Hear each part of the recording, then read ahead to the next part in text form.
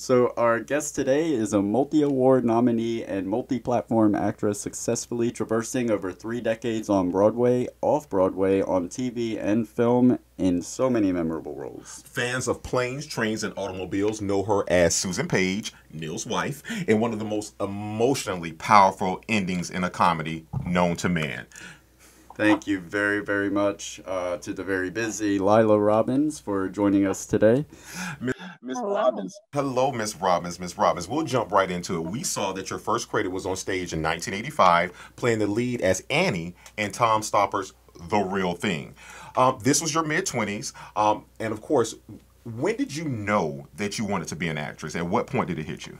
Oh, well, the story goes. No, what I remember was that I had a friend and we always celebrated our birthdays together, David Hakinson from St. Paul, Minnesota. And we went to see the very wonderful movie 101 Dalmatians. And I saw the character of Cruella de Vil, and I was like, it was the most glamorous thing I'd ever seen in my life. Those cheekbones, that fur coat, the cigarette smoke following her around. And I said, I must play that role. So I went home and I wrote a play called The New Year's Eve Crime, which I still have in my closet in a little book. And I started doing plays in my basement. And that's how it started. It kind of shifted to music for a while when I got into my teens. I wanted to be Joni Mitchell for a long time. And I studied music in my undergrad work. But after that, it was sort of acting all the way after that. That Awesome. is so interesting that Corella Deville was your inspiration because honestly, I was kind of intimidated about this interview because a lot of the characters you play are very sh- take no guff, like hard. And I'm like, oh man, we cannot be late to this. We have to be on point. I Don't know always I'm forget. so mean and dark and nasty, and I'm always Miss Bossy Pants. So I always get these roles. I don't know why. I don't know. I was when I was looking at the IMDb, the Bible of film, there was a bit of irony that stood out to me that I wanted to recognize in the fact that your first role as an actress and the first role of as an actress was playing an actress and activist fighting for social justice, and your career as an actress in real life seems to gravitate towards projects that positively contribute to the social commentary. And I'm talking about like TV series like Painfully Relevant, Handmaid's Tale, where you don't play a Martha, but then Homeland, where you do play a Martha, Martha Boyd, the U.S. ambassador. Yes. Yeah. And a bit more irony considering your role as Annie in The Real Thing was trying to free a Scottish soldier named Brody, and then Homeland begins with the story of Carrie also fighting for a man named Brody in the midst of political warfare. Are you consciously drawn to stories like this? Well, I would say when I if I would say that when I read a script and it's got those elements to it, that it is more interesting to me. But I can't say that I'm consciously, looking for that or only responding to that or only auditioning. I mean, it's really just kind of the luck of the draw, I think, as you know. But I'm just lucky enough to play interesting, complex women, or who are usually pretty smart. I've done a lot of lawyers and ambassadors and doctors, and I don't know. Maybe I come off kind of cerebral or something. I don't know what the deal is. I don't know. Definitely. Now we'll definitely get back to Homeland, but before we move on, F. Murray Abram. He also stars in Homeland, and as we noticed, that he was also in one of your first films, 25 years prior, An Innocent Man. So we're curious, Yes. had you shared any time on set together of these projects, and was there like a reunion moment or any type of reminiscing that was going on? Well, what's crazy is that my first Hollywood movie, no, not my first, it was Innocent Man was not the first. My first scene in that movie was a scene with F. Murray Abraham. That was the first scene I did in that film. It was in the jail where I meet him, and he's been Tom Selleck's jail mate, I guess. And so that's one of the, it was sort of baptism by fire because F. Murray Abraham was very, very special to me. So I was a habita, habita, habita.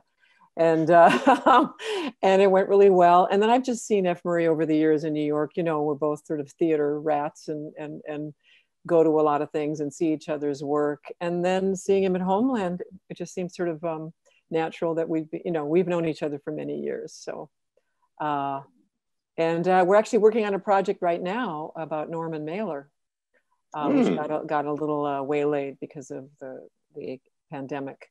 So hopefully I'll be sharing the stage with him. You know, congratulations on continuing to you know, have work during this time. I know we talked to Brad Copeland in LA in the last interview, and you know, he spoke about how it's kind of goes back to the writer's strike, where there's just so many people out of work, and it's hurting so many people in the industry. So congratulations on, you know, when you said that you were working, and like, don't apologize for that. That's stay working, please. No, but I mean, I'm so grateful, and I realize so many people are not working. And for example, my partner Robert Cuccioli does mostly stage work, so for him it's not working out very well. But I had some of these TV things going that suddenly, through their ability to test and make this sort of bubble, we've been able to get back to work, and, you know, fingers crossed that it can continue. But in the early months, boy, you just feel like yourself has just disappeared, because the thing that you do and you love is suddenly you can't do it. And you really feel this sort of, I felt very bereft and thought, well, who am I if I'm not an actress? You know, it makes you kind of look at yourself just as a person instead of as an actor. And luckily, this wonderful, as I think you know, Richard Nelson, the wonderful playwright who wrote these Apple Family plays, emailed us all and said, hey, I'm thinking about making some more plays with the Apple Family. This was a series of plays that we had started 10 years ago, and did a new play every year for 4 years. And then on the 4th year, we did all of them together. And then we filmed them for PBS, for local PBS. And then it's been several years since I've been involved with the group. And then these Zoom plays, I guess his claim to fame is that it's the first not play on Zoom, but a play written for Zoom, where the family is in a Zoom. And so it's the first play written for Zoom. And boy, was that a saving grace, just to have anything to work on or to focus on. And we had to figure out, I'd never done Zoom before that. And so I had to figure out the Zoom and the light and our set. In fact, I filmed one of them right here in this couch. And then the other two I filmed at my mom's house, because I was in Minnesota visiting my mother. So I filmed them there, pretending it was just another room in my home in the play.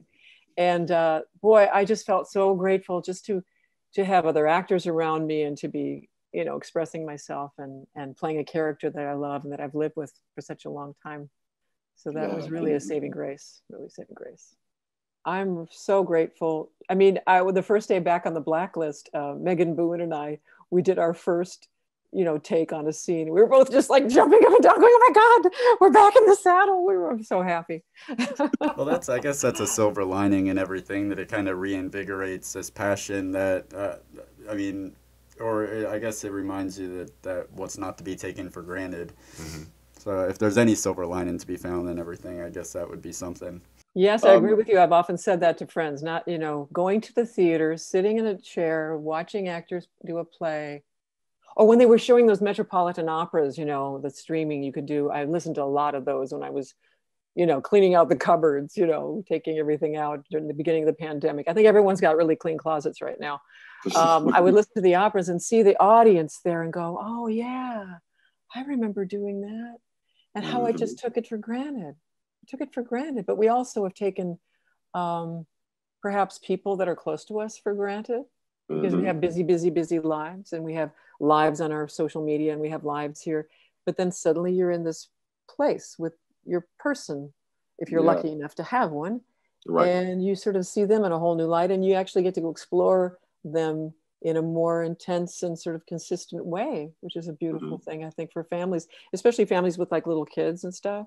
I think I mean, it must be very, very difficult, but it's also probably a real blessing. Life has a way of reminding you what's really important sometimes, and I think that's what happened to us all. I think that's really what it's about. Yes, I agree with you. I want to go back to the start of your film career. You were already acting alongside names like Steve Martin, John Candy in Planes, Trains, and Automobiles, of course, Stanley Tucci in The Equalizer, Kyle MacLachlan in Dreambreakers, Tom Selleck in Innocent Man, and then Winona Ryder and Jeff Daniels in Welcome Home, Roxy Carmichael.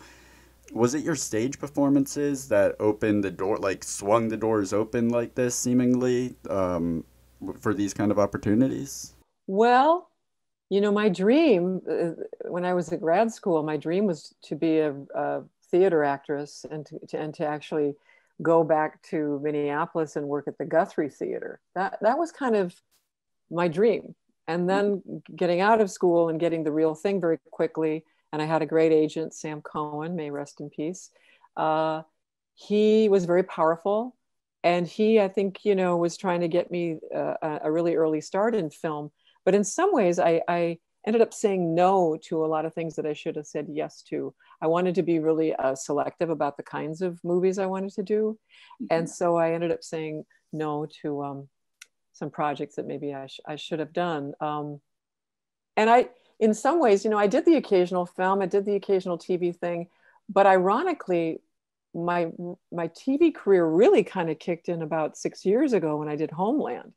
I mean, I'd done a lot of stuff for HBO, small roles along the way, but Homeland was the first really big, very kind of hot show for me, and it really elevated my opportunities for other things after that. And it's kind of ironic to have it so late in life, you know, whereas as a 20-year-old, I was not getting those movie roles where I was going to be the leading lady. I don't know. I think there was a part of me that was a little shy and a little not really knowing how to handle the business and intimidated by a lot of things. And so in some ways I lacked the confidence to sort of say, yeah, I'm going to be, you know, Julia Roberts or whatever. It just didn't happen for me. As a result, I did many, many, many plays, and I'm so grateful that I did all of them, whether it was Chekhov, Ibsen, Strindberg, Arthur Miller, Tennessee Williams. I'm so grateful for that time. And I always thought, oh, it'd be great to have more of a film career. But I was always very happy wherever I was, doing whatever work I was doing. Speaking of you being happy, let's go back to that time. Out of all the projects that, of course, that he mentioned, is there a favorite memory from those years, whether it's in front of the camera, on stage, or off scene? Is there any favorite memory or something that comes to mind from those years? Well, I just remember when I got into the real thing, I was like a deer in the headlights. You know, I rehearsed with Mike Nichols a little bit, and then the stage manager a lot, and I think we had 2 weeks, and the stage revolved, and literally I would go through one door, and the dresser would rip off my clothes and put on something else and shove me through another door, and because the stage was revolving, half the time I didn't even know where I was in the whole thing.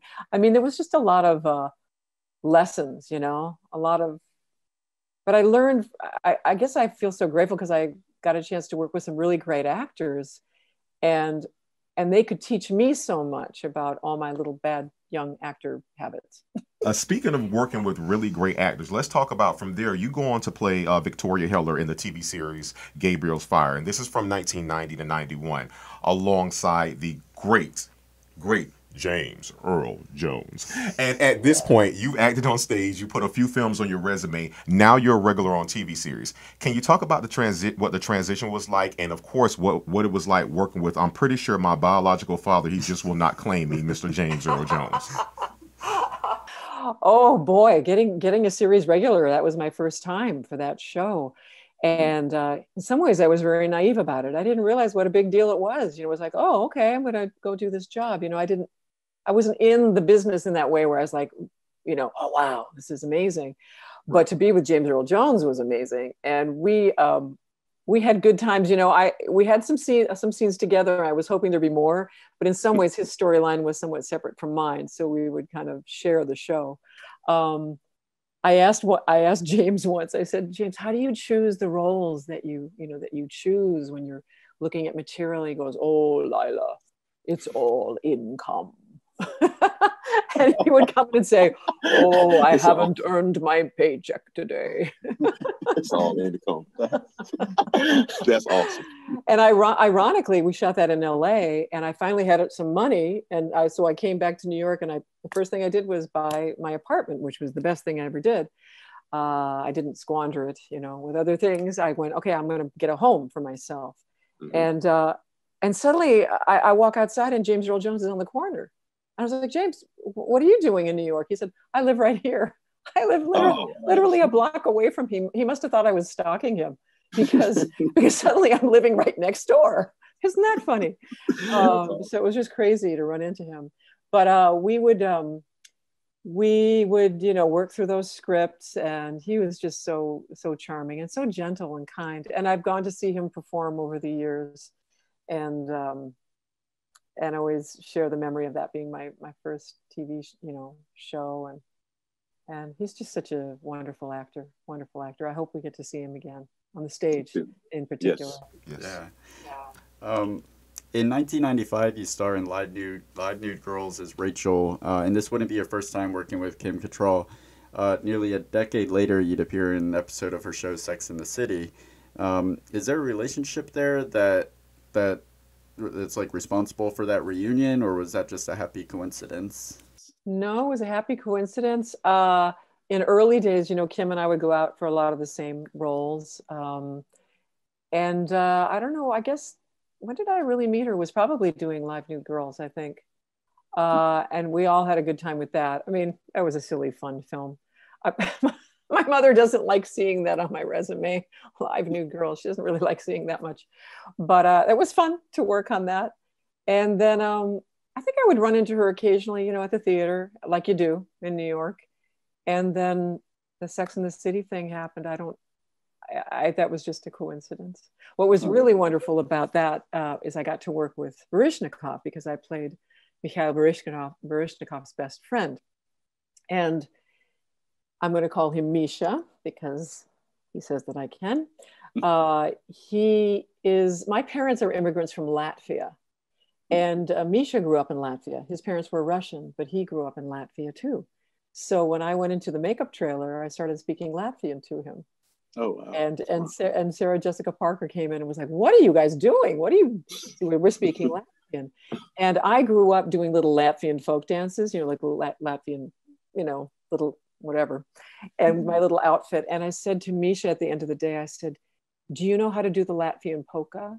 And he said, "Yes." And I said, "Would you dance it with me?" And he did. So I have danced with Baryshnikov. Talk about something to put on the bucket list. Speaking of reunions, in 1997, you starred in an episode of Nothing Sacred, starring Ann Dowd. Now, of course, well known for her role in Handmaid's Tale, which you also appear in.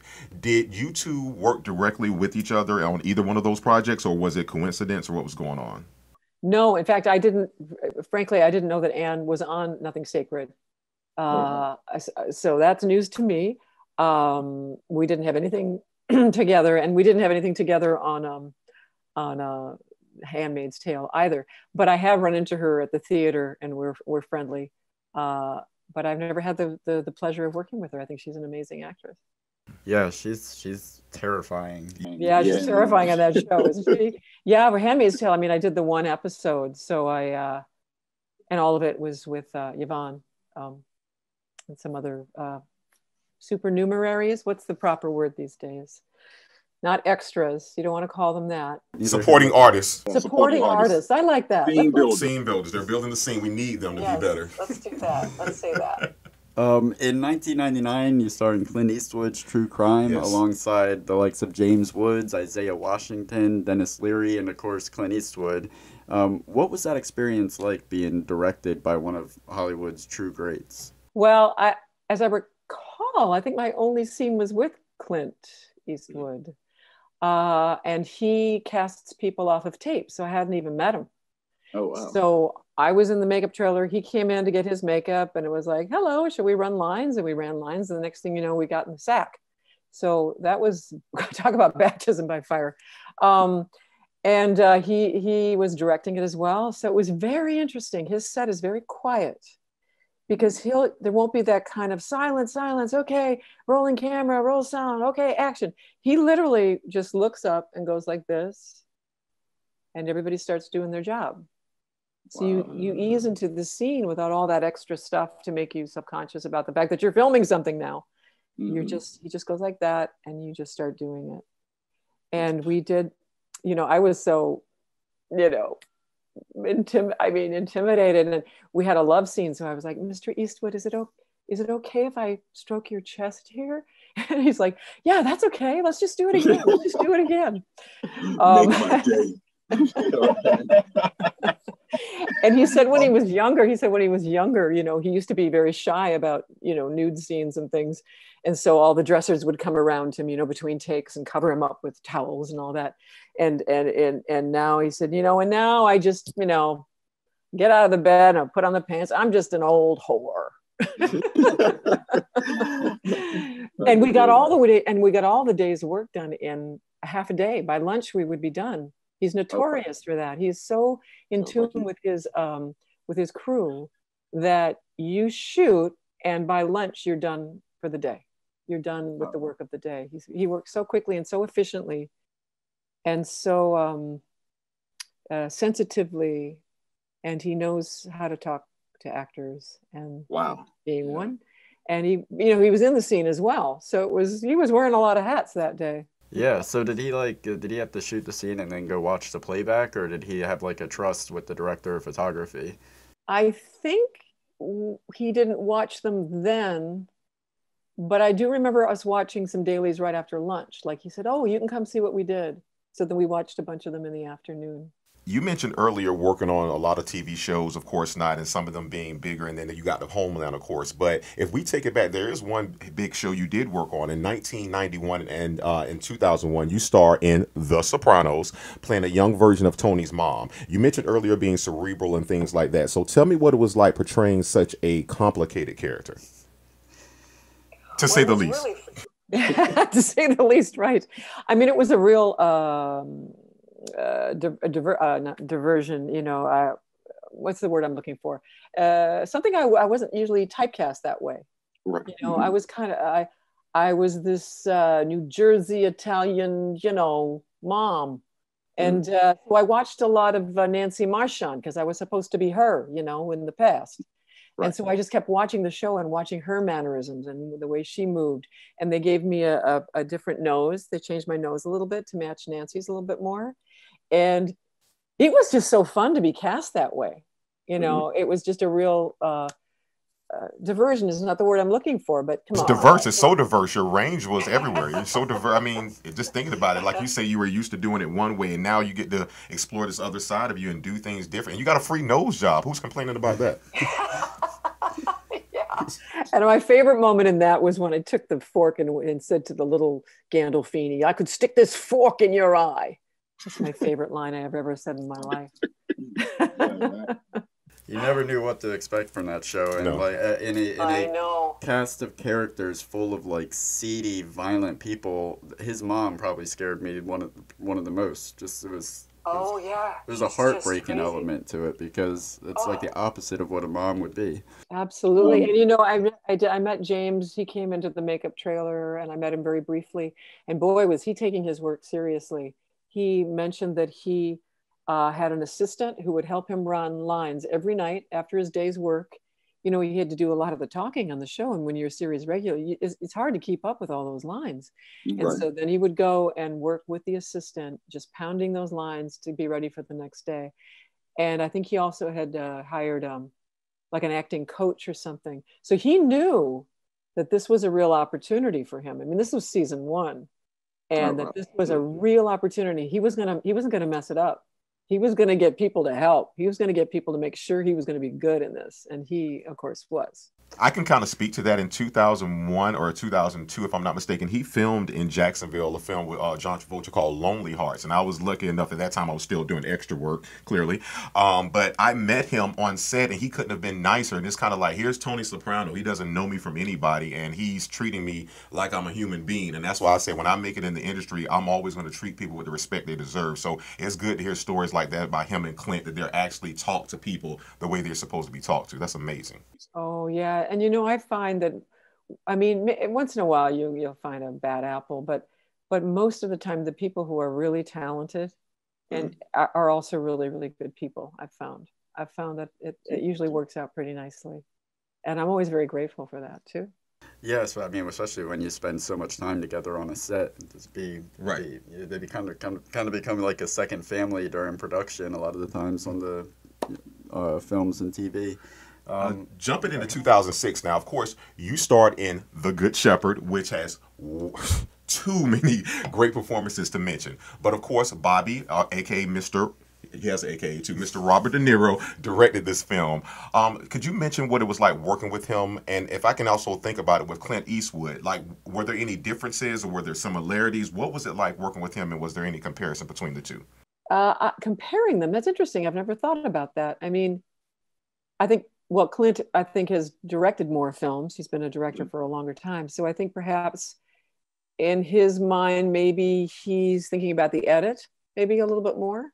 And I think with Mr. De Niro, it was more like he is so the actor that he wanted to make sure we had all the freedom and what we wanted, you know, and have our time, but maybe not thinking so much about how the whole thing was going to go together. I think maybe he relied on somebody else to do that. I don't know. But with Clint, I think he was already like editing in his mind already in some ways. But they were both really, really wonderful and respectful and fun to work with. And of course, Robert De Niro was acting in The Good Shepherd as well. So there were scenes when I was playing the piano with the Christmas songs, and he comes in and sits in the chair. And but getting the role was really interesting. You know, my role was very small. In fact, my character's name was the Faceless Woman. That was my character's name in the script. I was playing Bill Hurt's wife, and it said the Faceless Woman. So there were 3 scenes, and like, you know, 1 line, 2 lines in each of the scenes. So you got a call back. Go in the room with Mr. De Niro. And I reminded him that literally like 20 years before that, when I was doing The Real Thing, actually, I had auditioned for the movie The Mission, Roland Joffe movie. And Robert De Niro was in it. And I had a improvisation session with Robert De Niro for an hour. Wow. And we were in this room together. There was a piano. So I ended up playing some piano and we improvised. And I reminded him at the Good Shepherd audition that we had that time together. And he was like, oh. And then we talked about music. I talked about Arvo Pärt, this Lithuanian composer. And he said, oh, yeah, I'm thinking about using some of his music. And we had this great conversation. I started the audition and I did the first scene, you know, 2 lines. And then I'm starting to go to the second scene. And he gets up from the couch and I'm like, oh, he wants me to leave. Okay, that's my cue. I guess he's had enough. Okay, I'll stop doing bad acting. I'll leave now. And he comes up to me and he grabs my hand. He says, I want you to do the role. And it was the first time somebody offered me the role in the room. And it just blew my mind. I said, oh my God, it should always be like this. Yes. And as we were coming out of I came out of the room with the casting director. I said, really? Did that just happen? Did he just give me the role? And he said, yeah, but don't say anything because there's other people auditioning. Oh my God. Was he like whispering? Was he like whispering to the cast, or were they like having like a sidebar before he shook your hand, or did he just like make an executive decision right there? He made an executive decision. And, you know, then I later found out that the casting director told me that in some ways he was looking for like karmic circles to be completed, like he cast his friend Amy Wright, who had been in The Deer Hunter with him. Maybe me telling him the story about the fact that, you know, I got so close 20 years ago. And then he thought, oh, karmically, maybe she should have, you know, like that he was making these kinds of connections and choosing people for certain reasons for a karmic circle to be complete in some way, which I thought was pretty cool. It's really interesting. Yeah. In 2009 to 2010, you play Priscilla Antrim. Richard Antrim's played by Oliver Platt's wife in Bored to Death. I love that show. Can you tell us what that experience was like on set working on that series? Oh, it was a lot of fun, except, you know, I was the straight man. You know, those guys got to do all the jokes, Ted Danson, and Oliver Platt, you know, I knew a little bit because he'd gone to school with my sister at Tufts University in Boston. So I knew Oliver sort of socially before that. So that was easy. And Ted Danson, once again, totally great, nice, fabulous person. My only frustration was like, I want to be funny too, you know, but I was the straight woman, but that's okay. I'll be the straight woman for those guys. In 2012, now again, you start with Winona Ryder in The Letter, playing a doctor. You have a very big range with your roles. So what I wanted to know was, first and foremost, how do you prepare for your roles? And for instance, is there a difference when you're playing, is there any different preparation when you're playing a wife, a doctor, or a U.S. ambassador, or whatever? Because again, like you say, at one point you're being typecast, but also you still want to be able to show this range. So what type of preparation goes into it?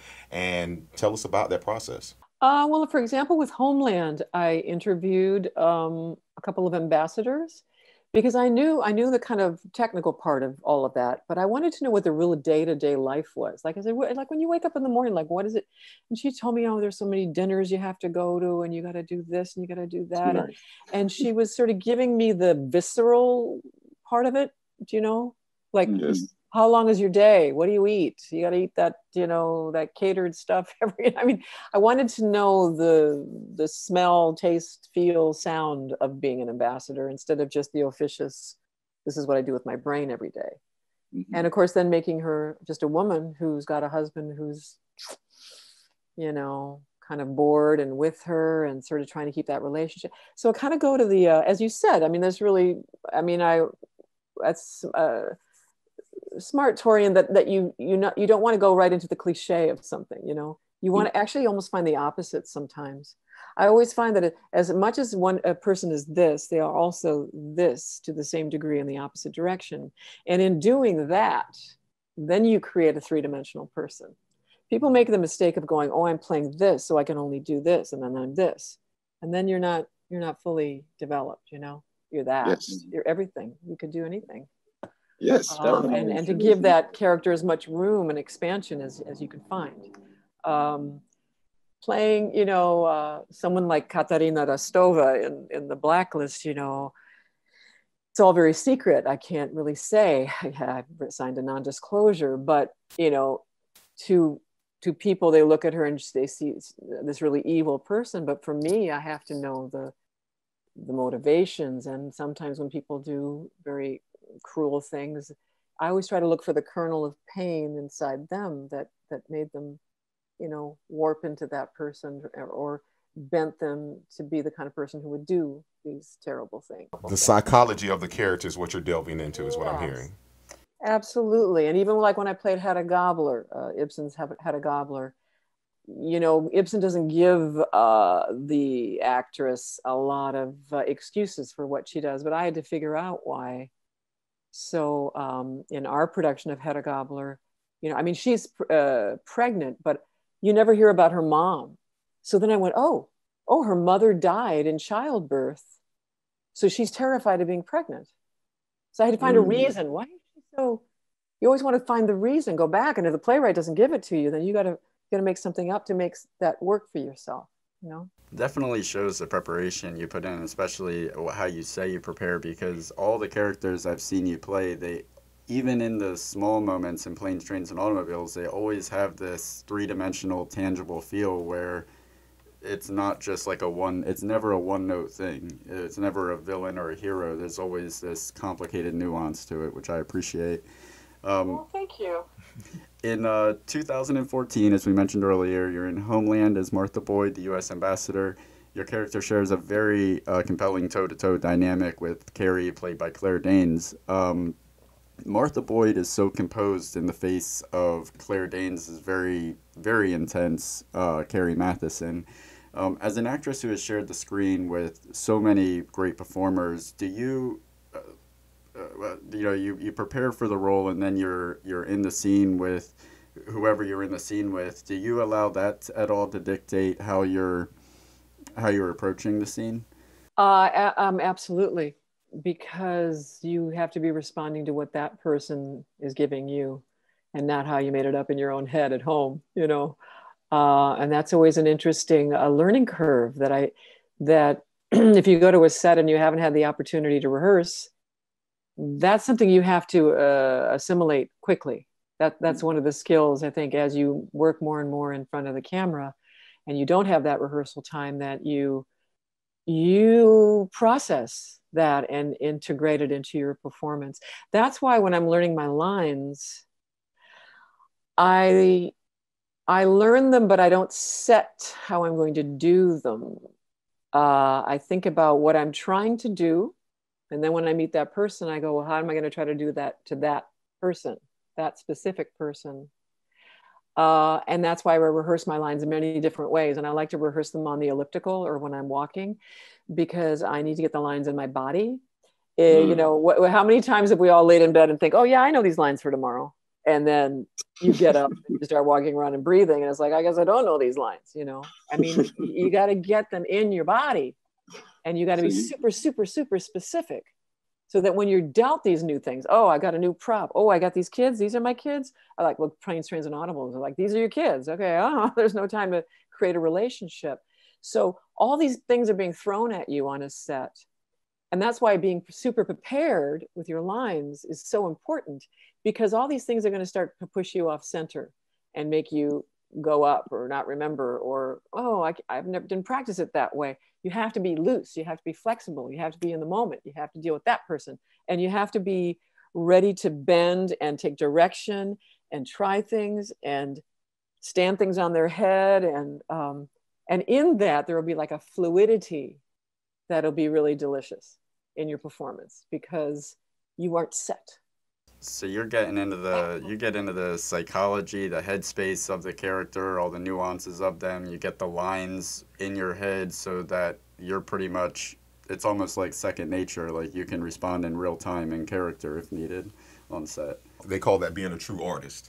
Because when you're saying you're this, you're that, you're acting. No, I'm sorry, but we're supposed to, a trained actor and actress. We should never just be one thing. We should be a ball of clay. And I think so many people get caught up in just being one thing, or like you say, learning those lines. I'm going to go in there, I'm going to nail it. Well, who are you working with? What's your relationship? So I thank you for saying that. I know a lot of actors and actresses need to hear that. So I'm glad you said that. Speaking of switching it up and being flexible, of course, you go from U.S. ambassador to FBI agent in the 2018 series Deception. Can you tell us about your character on that show, ma'am? I was kind of the Miss Bossy Pants in that, they got to go out and do all the interesting things. And I was at home, with the monitors, pointing at green screens with nothing on them, pretending to see things, and a lot of technical jargon, which is kind of probably my least favorite thing to memorize is a bunch of technical stuff, and in some ways I wanted to kind of spice her up in some way or do something, but often I was told, no, just keep her really, really kind of straightforward. She's kind of a suit. So in some ways I felt a little straitjacketed in that role, because there weren't any other scenes about her life. It was all in that office. So I was really sort of functioning as the person who dished out the job. Whereas I guess what I find more interesting is then having your life fleshed out in some way. Yeah. Like when I did Murder in the First with the Taye Diggs show, I was a lawyer, but I also had a relationship, and I think that was the first time I played a lesbian, and so I had this relationship at home, and which was complicating my work. So I always like having the private story too, along with the officious part of it. And Deception, I didn't get to do much of that. So, in 2019, you starred in a film called Impossible Monsters, and we hadn't heard of this before doing our research on you, but I watched the trailer when I was putting the questions together, and it looked very intriguing. I was wondering if you could tell us a little bit about it and the role you played in that. Well, it's a kind of a film noirish kind of mystery, murder mystery thing.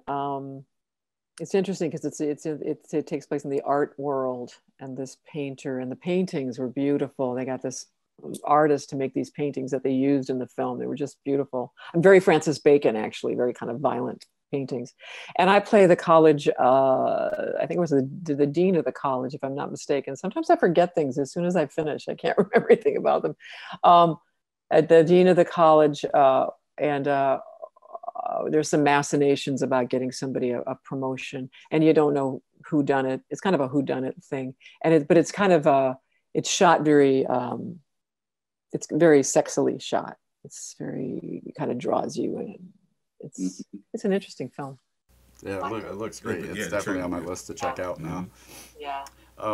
Also in 2019, you play Pamela Joy, as you mentioned, the mother of Serena Joy in Handmaid's Tale. This is a mother, like your role in The Sopranos, that is very complicated. She's obsessed with status, arguably more suffocating than she is supportive of her daughter. When you're playing a role like this, do you take any additional measures to maybe like not pal around with the co-star in your scene, to maintain like a certain emotional distance between them, or is there anything like that, or do you draw the line between action and cut? Well, there really wasn't any time to pal around with Yvonne, although, playing her mom, it would have been great to have time with her. And actually, Yvonne had just had a baby. So when she came to the set, she was, every time we weren't actually between action and cut, she was in the trailer with the baby. So I got very little time with her. So all of it had to happen really pretty much between action and cut. But right away, looking at her and feeling her energy, I felt there was a simpatico there, which I understand why I got cast to be her mom. I think she's maybe Polish descent, if I'm not mistaken. And I'm Latvian, and we're, in that neck of the woods. And I just felt there was something about her that I recognized, in looking at her face, thinking, oh yeah, that could be my daughter. And she's a wonderful actress. And we were just, we just did the work, but there wasn't a lot of outside. No, it was all very quickly done. But I felt connected to her almost like right away, Yeah. That's the other thing, when I did The Good Shepherd with Bill Hurt, I felt that when we weren't acting, I found it very kind of challenging to relate to him or chat with him. But between action and cut, I felt like we'd been married for 45 years. It was the craziest thing. Because in The Good Shepherd, I think we go through like a 40-year span as a couple. And granted, I didn't have a lot to do with him, but there was a place where we were dancing together in a ballroom. And literally, they would say action, he would dance with me. And I just felt this energetic thing from him where I felt we had been married for 45 years. Wow. That's awesome. It was bizarre. That is amazing. Let's take a trip down memory lane. Let's go to 1987. I'm a young man, young child falling in love with acting, sitting in front of the TV, realizing this is what I want and will do with the rest of my life. And one of those films that did it for me was, of course, Planes, Trains, and Automobiles. So let's talk a moment about that. And let me first ask, I know when the last time we've seen it. When's the last time you've actually watched it? Oh my goodness. I went to the premiere in 1987, and I think I saw it maybe once between then and now. And I think I saw it last year because I was like, you know what? A lot of people talk about this movie. Maybe I should see it again. And I really enjoyed it. I thought it was so charming, and I thought it really held up. Oh, yeah. It's a classic, right? It's just never going to go away. Absolutely. Yes.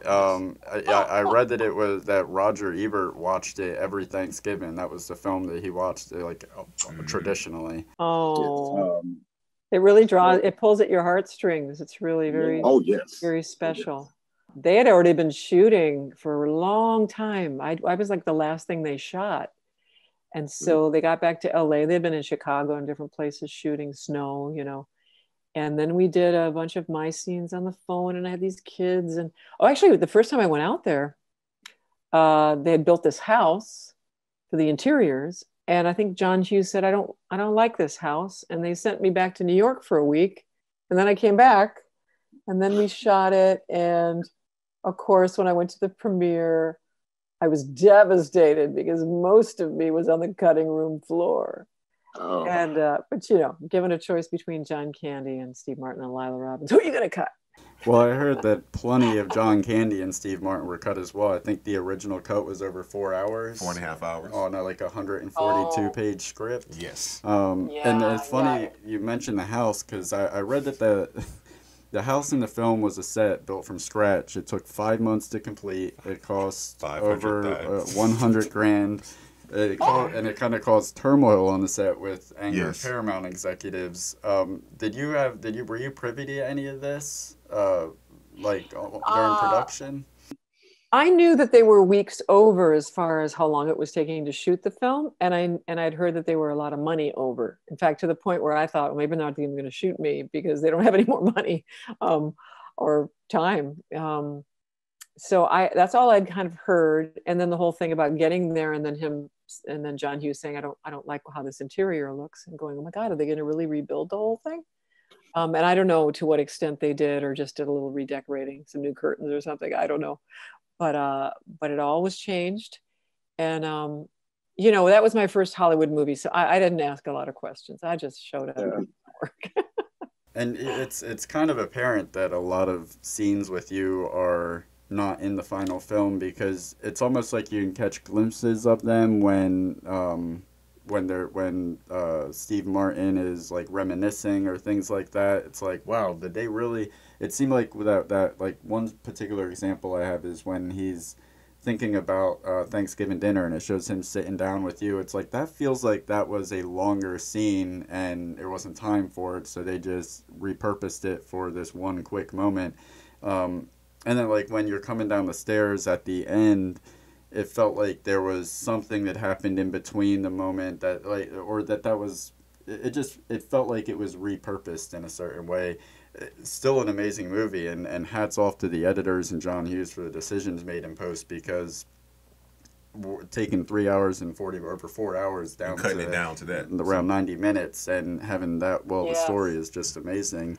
But was there a lot of like, could you speak on that? Like, was there like a particular scene that you really enjoyed shooting that wasn't in the final cut? There might have been a scene with my mother or something, talking about worrying about, where's my husband? Why isn't he coming home? There was, there was another phone call, but that didn't work out so well because they gave me the lines the night before. It was this huge phone call, and I'm not a quick study, so that didn't go so well. So I think maybe they cut that. Finally working with John Candy and Steve Martin, that was I think we only worked like 2 days on that whole Thanksgiving and coming down the stairs thing. And that was so fun because they were both so adorable and funny and sweet. Yeah, a lot of people respond to that moment when I come down the stairs. It's funny, I was going to ask, how does it feel? Like you're on these shows, and we all can hope as artists to be a part of something that's timeless. I like, as you mentioned, it's a classic, and people are going to put this in space capsules and send it off to space 100 years from now. How does it feel to be a part of such an iconic film or iconic project that people will know you? Just people who know, they know you, Laila, all over the world, just from walking down, out of all the stuff you've done, they know you as the woman that walked down the stairs, Neil's wife. Well, it's interesting because I haven't been that aware of that phenomenon. Actually, I think for years, people would say, "Oh, planes, trains, and automobiles," but in my mind at that time in my career, I was like, "Oh, I want them to remember other things too." I've been doing some other work since then. But now it's really fun to hear that so many people respond to it. I don't know. It's weird, all of that, or that people. Since Homeland, more people are recognizing me on the street, and people recognize me sometimes in New York subway from Law and Order. I've done a lot of Law and Order episodes, so they'll kind of look at me. But New Yorkers are cool. They'll come up to you and start screaming. They just kind of point at you and go, and then I know you. Yeah. But so to be more recognized, I guess, is it's nice, but I also can understand that if it gets to a whole other level, that it can really be very difficult.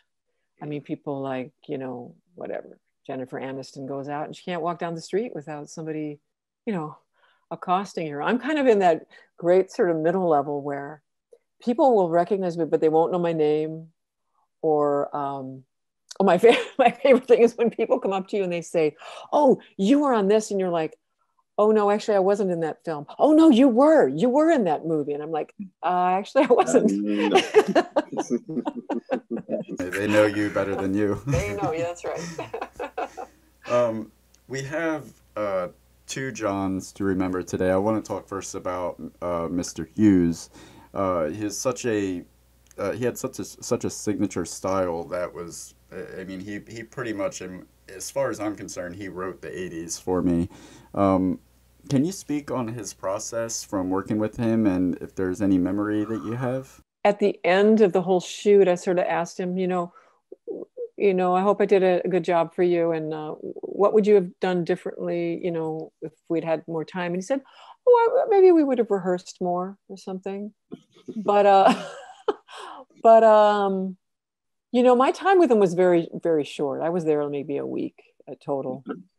And I wasn't that savvy in really even paying attention to someone's process because I hadn't had that much experience. So I had nothing to compare it to. You know what I mean? Right. Well, I guess that leads us to our next one. Of course, we would be remiss if we didn't mention, of course, you also worked with Mr. John Candy as well. And he was like everyone's favorite uncle, no pun intended, Uncle Buck, through the 80s and 90s. Of course, a comedy treasure. During the short time that you were there, what was it like to kind of work with him? And do you have any favorite memories or times with him, the short time you spent with him? Oh, he was just exactly how he is in the film. He's just a sweetheart. And I think he said he lived in Toronto. He had a Canadian accent. He go to Toronto, and he go to church every Sunday with his family. And he just seemed like a regular, a regular family man, sweet. And yeah. Okay, now question: was the ending of the film shot last, or when did that scene wrap in production? Like, what part? What was the flow on that? I think that Thanksgiving scene was the last scene we shot. Talk about a martini shot. Yeah. Yeah. I think so. Yeah, we had all this food at the table, and I think we were at that table for a couple days. So I think those were the last. Yeah, I wish there had been a martini after that, but. Before we move on from planes, trains, and automobiles, was there any other memories or from set or anything that you'd like to share? No, I just kept thinking, oh gosh, I'm in this fabulous movie with these guys, and I wish I had more stuff with them, because that would have been fun. Now, Yeah.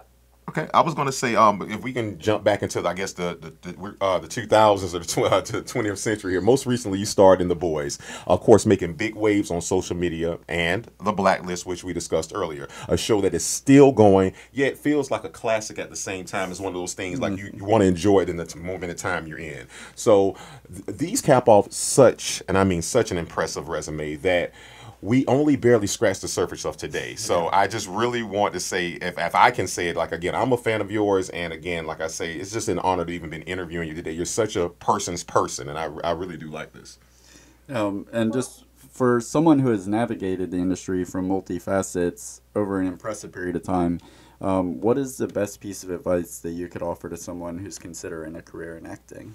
Yeah, I've been asked this before, and I guess I always want to emphasize that you have to love the craft. I think a lot of young people get into the business because they think it's going to be exciting, or it's going to be sexy, or you're going to make a lot of money, or you're going to be famous, and all those things are possible.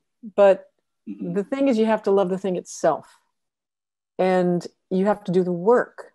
Because the readiness is all, there's so much emphasis for the younger people with the social media and looking a certain way and having this many likes and that and this, and there's all that, and that's all great. And I wish I was better at it, because I don't know how to do any of it.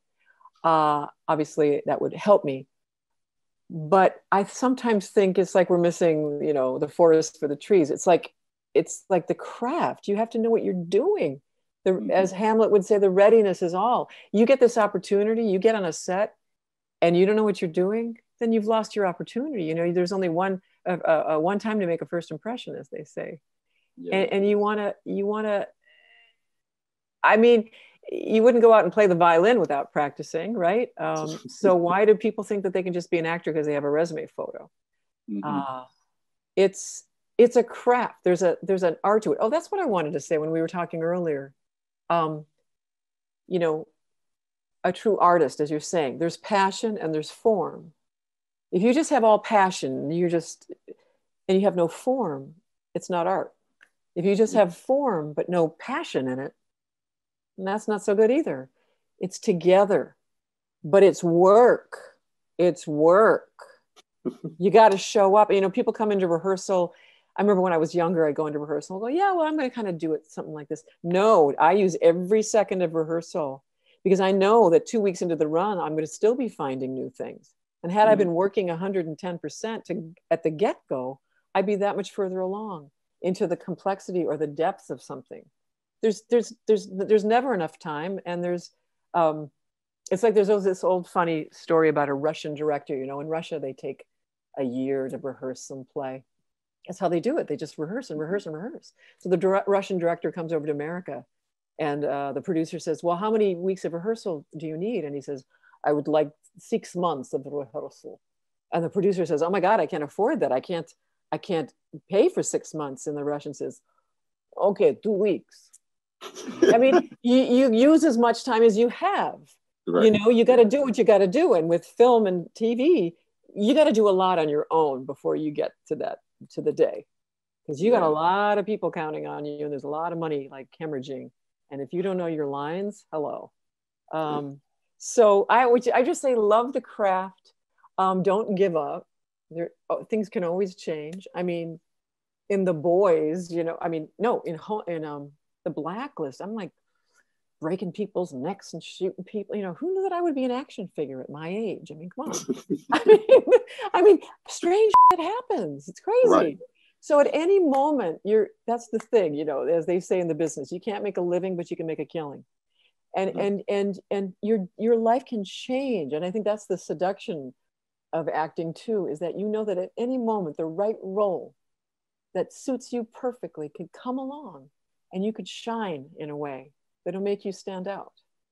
And in the meantime, you plod along and you try to stay, employed, and you try to stay hooked in. And when you're not doing something, go see your friends in work, go watch work, analyze why you like their work. What is it about what that person just did that works for you? Are you capable of doing that? Analyze it. Be a scientist about it. Break it down. Make it a craft. And then throw your passion into it and pray that a role that suits you come along. That is excellent advice. So love the craft, but more importantly, respect the craft. Yes, and it's as me and him always talk about, anything worth having is worth working for. So we wholeheartedly agree with you.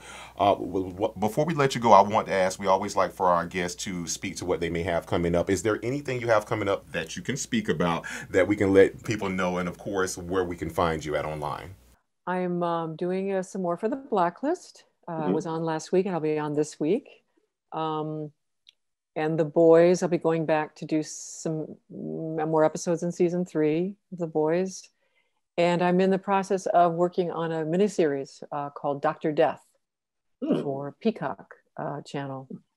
And Dr. Death is a fascinating story, a true story of Dr. Dunch, a Texas spinal surgeon.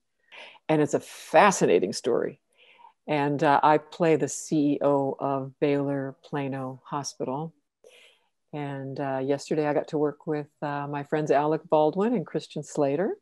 And the lead is being played by Joshua Jackson, who was on Broadway last year in Children of Lesser God, I guess.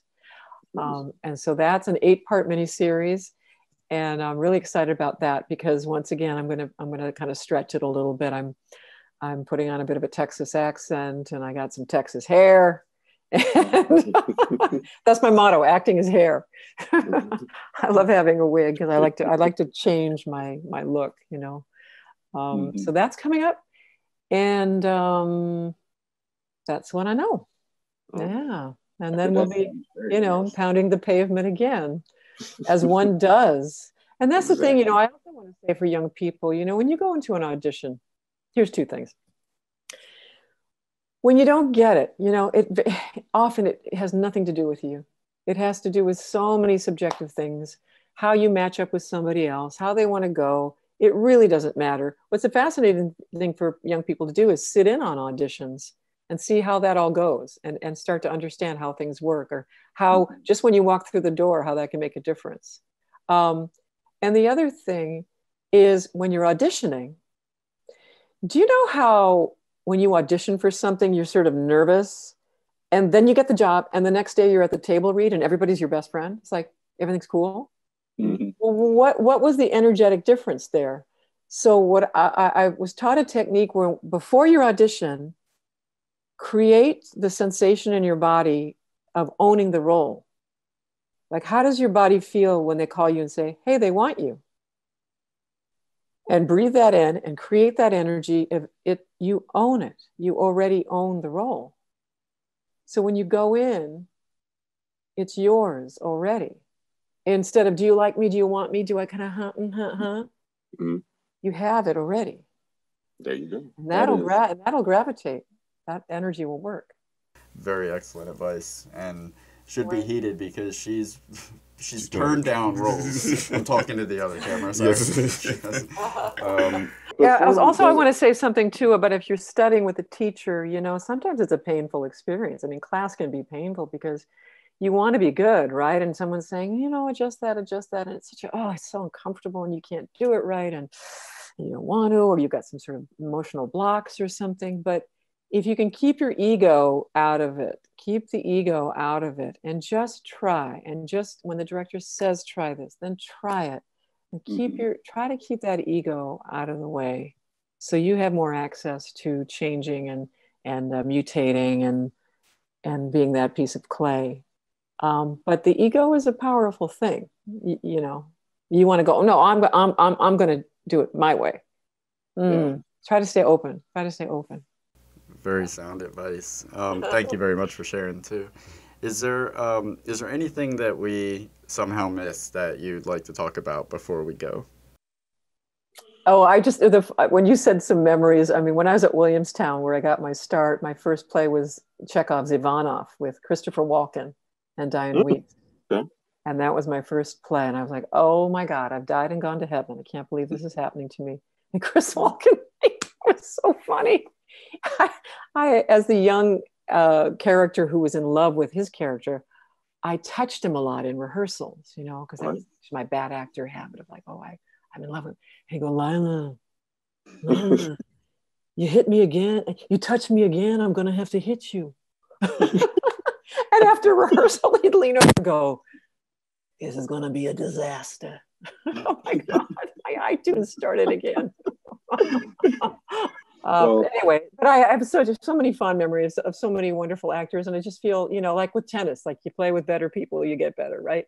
And so I'm just ever grateful for all the, you know, more experienced actors that had so much patience with me and were able to help me and guide me in ways that I could absorb and accept. And, you know, that's all you want to do, right? Is get better. You just want to have more ease. You just want to get better. And it never stops. That's the thing. You know, I did a play with Uta Hagen, famous acting teacher for so many people. We did a play together for 9 months. The last performance, she comes off and she says, oh, now I know how to do that moment. I mean, the woman never, ever stopped. This is 9 months of the same play, day in and day out. And she was still discovering something and still working and still finding something. And that's what I mean, the joy of the craft. You know, some people get a job. They say, you want to see an actor get sad, give them a job or something. It's like they get the job and then they don't actually want to do the job, or they don't actually enjoy the job. Oh my God, to go out on stage every night and be able to play and change it and try something different. And that's fun. It should be fun.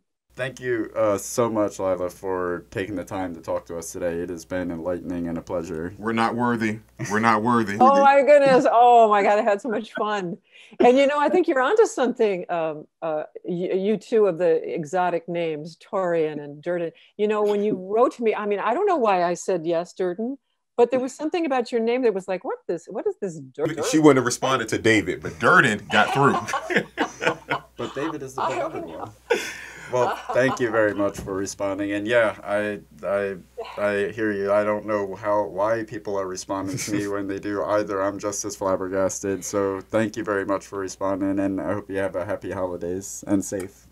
Thanks, you too. And I really wish you both the best in your work and in finding work and finding, you know, where it gets sort of special and wonderful, and you know you're living up to your potential.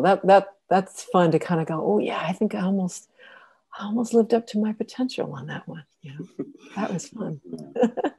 Thank you again. You have a safe holidays. You will be seeing yourself on the screen very soon, and we think we'll make you look good. As a matter of fact, you've already made us look good, so thank you so much. Thanks a lot. Thanks, guys. Thank you.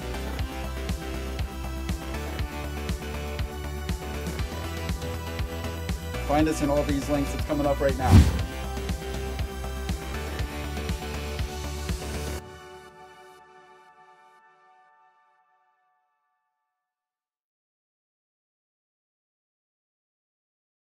Why don't you subscribe? It'll last longer.